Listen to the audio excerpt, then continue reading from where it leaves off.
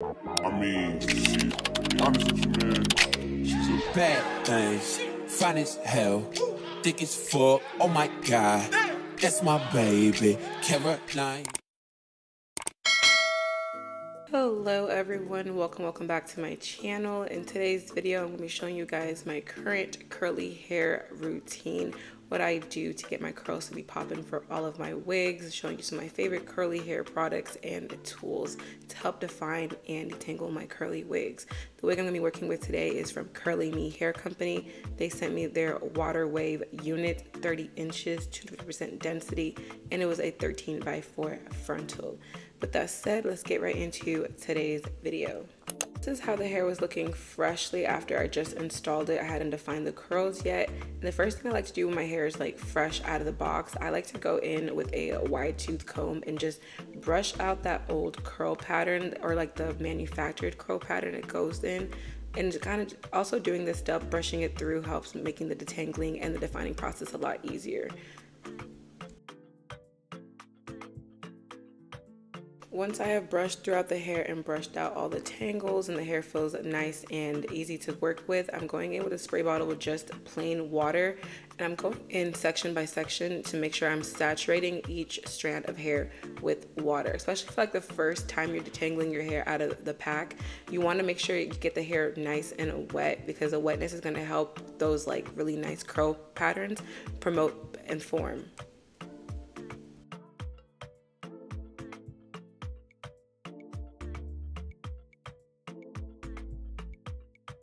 Now that I've drenched the hair with water, I'm going in with this, I call it like a comb and brush hybrid. I got this from Amazon, and I love using this to brush and detangle throughout my curls.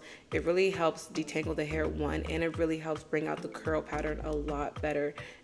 So I just go in with this brush and just start brushing it and scooping the hair through. The key to really get the curls to form nicely is to really focus on brushing and scooping the curls through the brush and scrunching a lot. Like as you can see right here, I'm really like brushing and scooping those curls through, and I'm doing a lot of scrunching at the same time just to keep helping the hair form that nice ringlet pattern.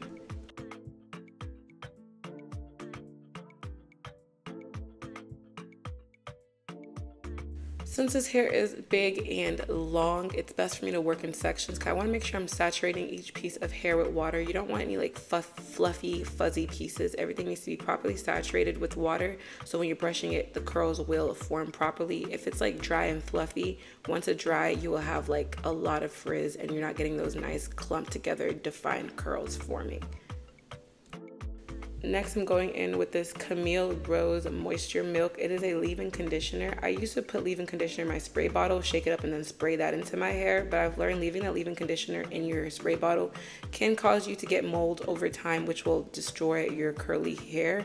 So I just like to put a little bit, pea-sized amount in my hand for each section, and really work it on the ends mainly to help the hair be nice and moisturized, because the frizz really just comes from dryness, and this help the hair retain the moisture, and it helps the curls just look a lot more shinier and softer, and it smells really good.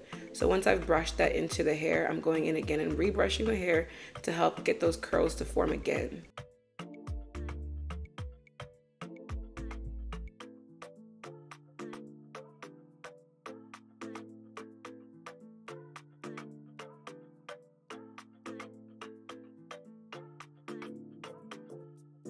Now that I'm done combing it through and brushing through the hair, I like to let the hair like air dry about to like 50% before I start doing any extra like styling and defining.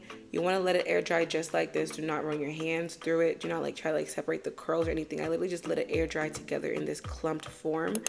This is how the hair is looking about halfway dry through, and I'm just now going ahead and flipping the hair around and just separating the hair and kind of just placing this hair in the style that I want it to be.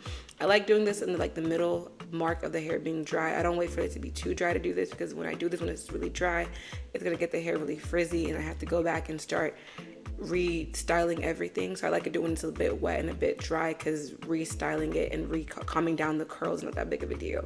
Next, I'm just going in and trimming the ends off and just cutting everything. I love a blunt cut on my curly hair. It just makes the ends look a lot more neater and clean and put together, and the curls just clump better and will like form ringlets better when the ends are fully thick at the end. I like using this ORS mousse. This is my recent favorite mousse product. One, because it's super affordable versus the Nairobi mousse I used to use, and this one, it doesn't leave the hair super crunchy, and it also has like a nice scent to the hair. And I like to use this mousse to help fix all the frizzy parts that got frizzy from the earlier styling of me just like putting the hair the way I want it to be put. And then when I'm using the mousse, I like it to smooth over each strand of hair. And I'm going in again and just doing a nice little scrunching. This kind of just helps seal in the curl pattern without making it too frizzy. I like going in and adding some finger coils, mainly towards the end, because this is a water wave texture, so I don't want to add too many tight finger coils into it. It's going to make it look just really tight, and it's going to be very obvious I finger coil the hair because this hair pattern isn't that kinky or tight. So I just add a couple here and there to just help define the piece. Here's a little before and after. As you can see, this side is nicely done and defined, and it's going to dry perfectly, versus the other side that's like still frizzy and just not as defined. Is going to dry in that normal big texture. So I'm going to go ahead and do the other side off camera and show you guys the finished results when everything is nice and dry.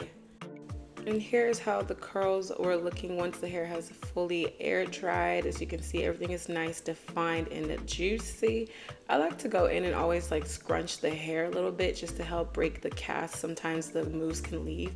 So give it a little scrunch to help just break it out of the cast, but not too much of a scrunch, not make it too frizzy. But as you can see, everything is nice and defined without being too big, too poofy, and still keeping its shape and having some volume. If I want the hair to be a little bit bigger, I can like always like separate and run my fingers through it. But since this hair is at a high density, it's gonna get a lot bigger. I don't want it to get bigger throughout the day, so I kind of just left it in this style. But yeah, that is all I have for my current curly hair routine. I hope you guys enjoyed this video and this tutorial.